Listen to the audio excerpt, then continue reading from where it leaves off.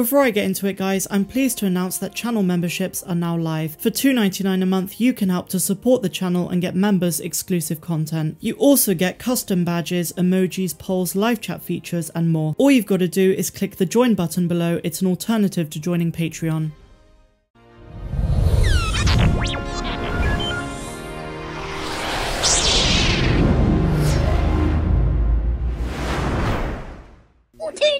Hello my dear friends and welcome back to another Bad Batch video. So today we're going to be breaking down episode 7 Battle Scars. I usually save my review for the end, but I just want to say I wholeheartedly loved it. And in my opinion it's the best episode we've had since the premiere. I will expand on my thoughts of this episode later, but first of all let's get straight into the breakdown.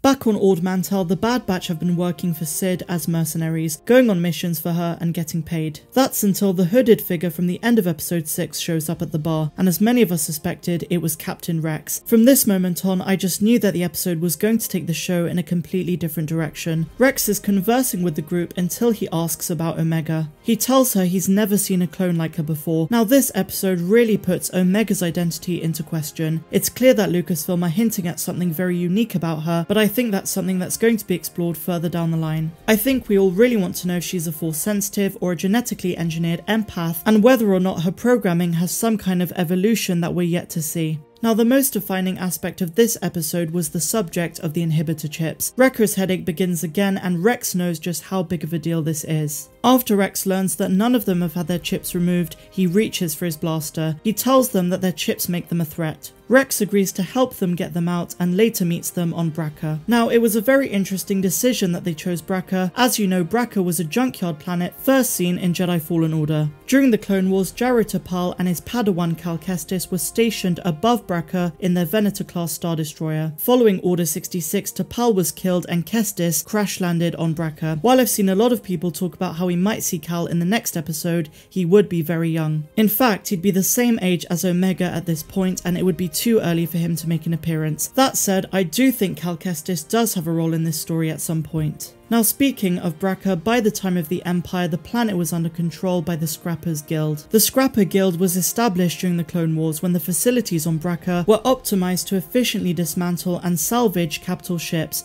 a process known as scrapping. Scrapping soon became the most profitable industry on the planet, with the guild expanding and adapting its enormous scrapyards to handle the disposal of many types of ship. The mysterious workers that we see at the end of the episode are part of that guild. When Clone Force 99 arrive on Bracca, Rex greets them and takes them to a Jedi cruiser, similar to the one where he got his chip removed. On their way to the scrapyard, Wrecker almost gets eaten by what looks to be a Dianoga. At first, I thought it was an Ibdis Maw which are native to Bracca, but the captions do say it's a Dianoga. Now this is a major callback to Star Wars A New Hope in the garbage compactor scene. During the rescue of Princess Leia, Luke Skywalker first realized something was alive in the garbage compactor. But shortly after his realization, Omi, the female Dianoga, dragged Luke underwater. Han and Leia were unable to locate him, but the Dianoga released him just before the walls began to close. So going back to the episode, the following scenes are probably the most powerful and dark ones we've seen in the show so far. When the Bad Batch prepare to have their chips removed, Wrecker's one fully activates,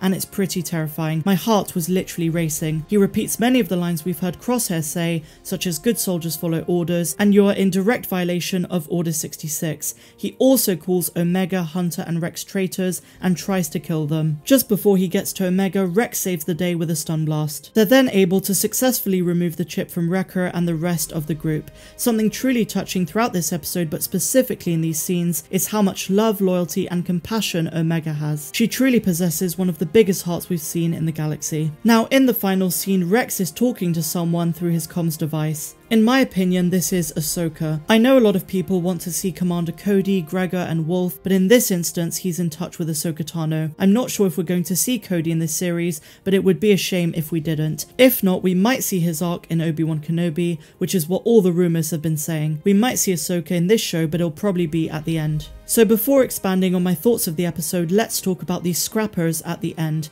They informed the Empire of the Bad Batch's whereabouts, and from here on out, all things are about to get hairy and very fast paced. We're definitely in for one hell of a ride, so let me finish with some final remarks. Every moment of this episode was intense and you just couldn't look away for a single second. It was focused, it was epic and visually stunning. In my mind, the quality of this episode is right up there with the Clone Wars Season 7 and some of the best animated Star Wars we've ever had. The pacing was spot on and they somehow were able to incorporate character development while simultaneously maintaining a riveting plot. For those reasons, amongst many others, this episode gets a 9.5 or even a 10 out of 10 from me. I have no complaints, and while I would love every single episode to be 70 minutes long, it's not realistic for an animated series like this. So truly excellent stuff, and I really can't wait to see what happens next week. I can't really predict with any kind of certainty where we're headed next time, but I think we're finally going to see an Imperial arc again. They used to bounce around between the two storylines, but we haven't seen Kamino, Tarkin, or even Crosshair in quite some time. I definitely think the show's getting darker, and the next time we do see Crosshair,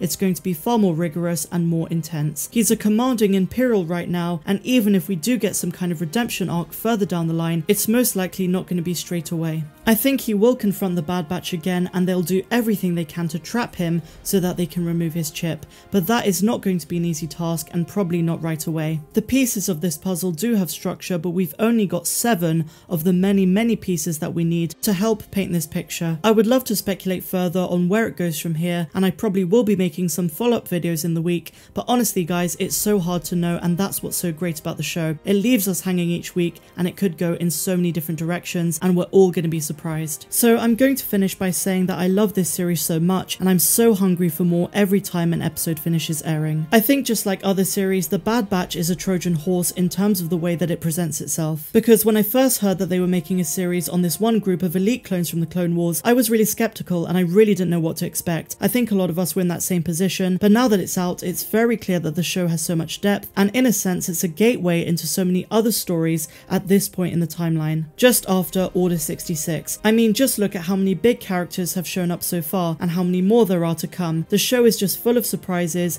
and that is one thing I absolutely adore about Dave Filoni. He knows how to entertain Star Wars fans, and let's be real here, we're not a very easy bunch to please. We all have very high expectations, and yet he exceeds them with everything that he makes. Obviously, I give major credit also to Jennifer Corbett, Brad Rao, Dee Bradley Baker, Michelle Ang, and everyone else who works on the show. But I digress. What do you guys think of today's episode? Did you enjoy it? And if you enjoyed today's breakdown, please be sure to give me a big fat thumbs up. Subscribe to the channel if you're new. My Patreon link is in the description, and I will see you all in the next one. I'm Star Wars Meg, wishing you all a phenomenal rest of the day, no matter where you dwell in the galaxy. Have a good one.